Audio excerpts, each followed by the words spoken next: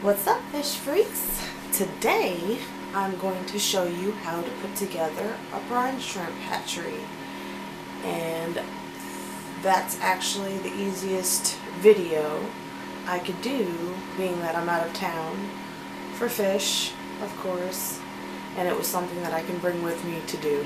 So here we go. You ready? I'm ready. Let's do it. Alright. So what you're going to need, let me get down to your level, what you're going to need is two 2-liter bottles,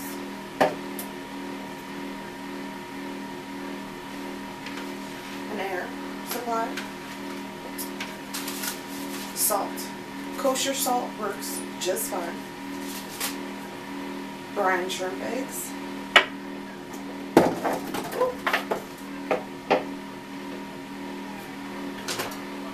a knife, and some scissors.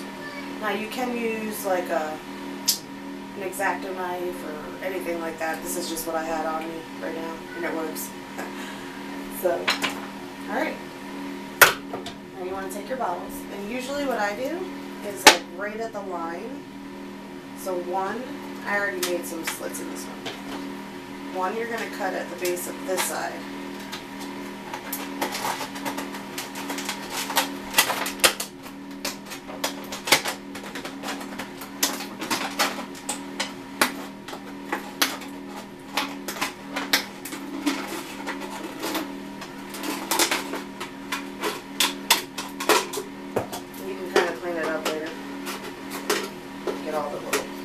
A lot easier when the top's not on it. Kind of just go around and clean it. So that's one side. And then on this, got some water left in it. Oh yeah, and before you cut it, rinse them out real good. Gotta rinse them. And the other side, you're gonna want to cut at the base of this.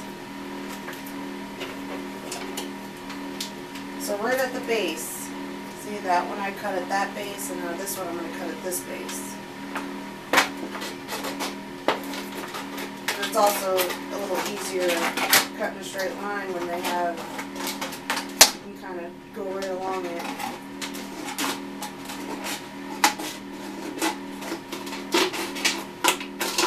Again, you can go back later and make it look all pretty. All the sharp edges off and that kind of thing. And this is going to be the base of your brine shrimp hatchery. So it's basically going to sit like this. Voila. Now, I normally take this stuff off.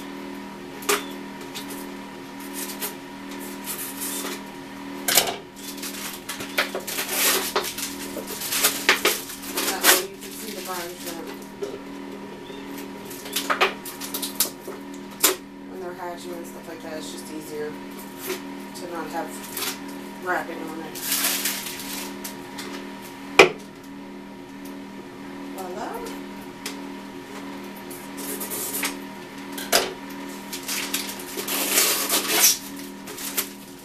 Voila. So it goes like that. Boom. Boom. See it? It's wonderful. Now, and you can even, like if you want to, you can go a little shorter on the base part. That's just my easier way. It really doesn't matter on that part. This is the part that the brine shrimp's going to actually be in. So, what you do is you take this part and fill it up with water. So about here. And I will go do that right now. Be right back. Okay guys, so as you can see, I filled up the water for the brine shrimp. Now the temperature that this needs to be at is about 80 degrees. You don't want it to go extremely high because you'll cook them. And you don't want it to go extremely low because then they'll never hatch. It just won't happen. So at this point, I put the water in, and you don't have to put any dechlorinating stuff or anything like that, just regular tap water, it doesn't matter. So you add about a tablespoon of salt, right there. Yeah. A pinch of baking soda. It kind of regulates the pH and everything for the brine shrimp. And brine shrimp eggs. And I want to actually show you what these kind of look like. How to do it. You can kind of see them right there. It looks like, you know, actually it looks like a bread machine yeast is what it looks like. It's kind of weird. See? Right there.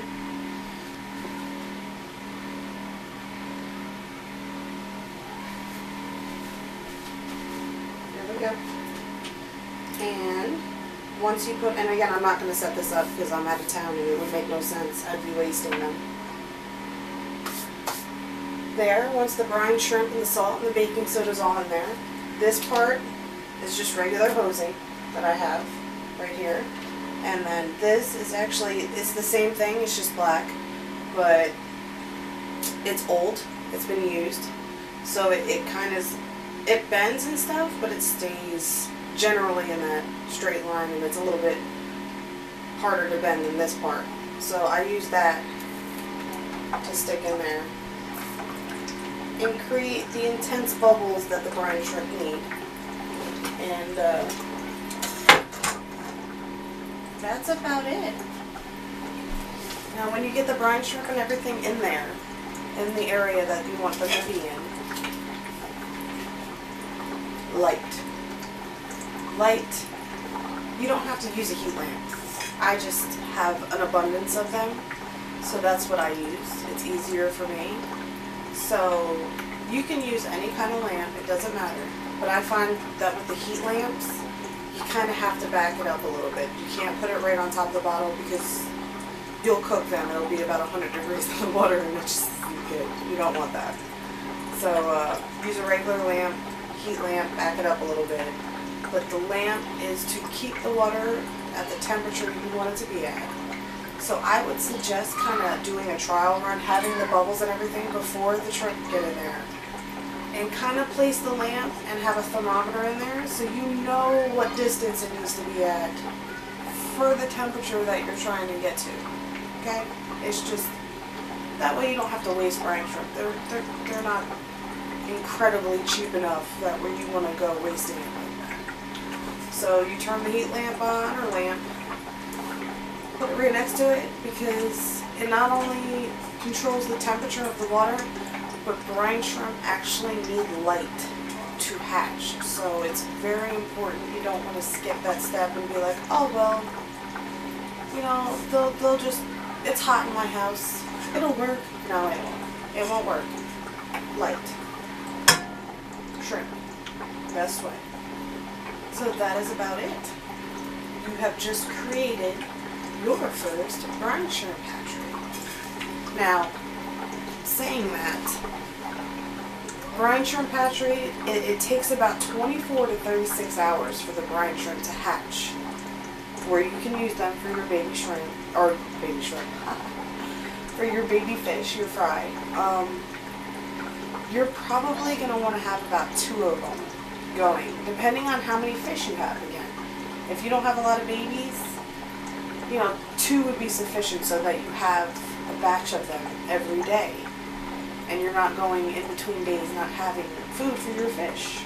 Not a good thing. So 2 of them for your newborn fry, your just swimming, free swimming babies. That way it's consistent and you have it. And if you have any leftover brine that is just sitting in there that you didn't get to feed, and it's, you know, it's been out, you know, a few hours, you can then feed that brine shrimp to your more adult or juvenile fry. You know, ones that can handle it. They can handle the bigger brine shrimp. So it's twofold. Don't just get rid of them thinking, oh, well, I can't feed it to my fry anymore. Feed it to the bigger fry. Or feed it to your adults. They love it. If you want them to breed, live food is the best way to do it. Best, by far. I mean, frozen is really good too. Frozen is really good. Flake food, the process with the flake food is they dry it out and all the nutrients are gone. They're gone.